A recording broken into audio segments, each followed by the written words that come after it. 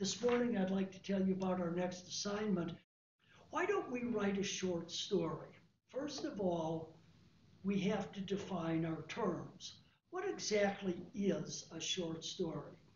A short story has a plot. A plot is what happens. Your short story will have characters. They will have names. They will have separate identities.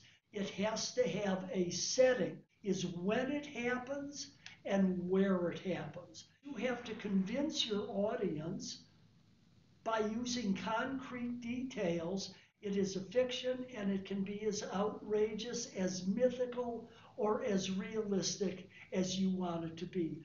Please don't exceed 10 pages. Well, good luck to you, and I'll be looking forward to getting your short stories.